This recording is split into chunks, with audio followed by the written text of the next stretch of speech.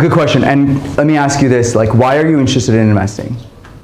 Just the opportunities to like invest along a particular thesis. Okay.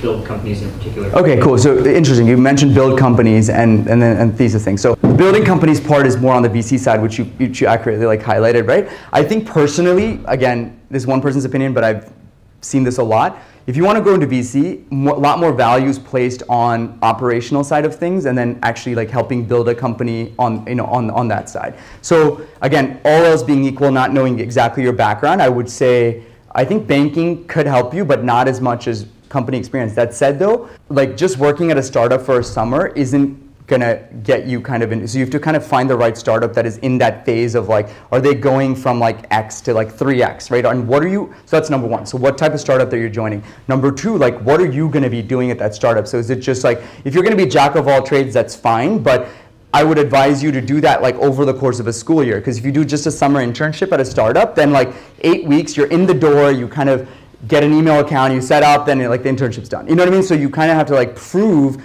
that you have that experience of seeing through all the different aspects of the VC. Because let's step back, right? Why am I hiring on the VC side someone to come in? It's to paramount that they understand how these companies work and what are the challenges that these things run into. Because then as I'm looking at 100 different opportunities on a given week then, or month or whatever, I know which is like makes sense and which doesn't, and all those skills that I'm building out. So because of that, a lot of times they look for people who've exited like good companies or have had a lot of experience at operational experience at good companies.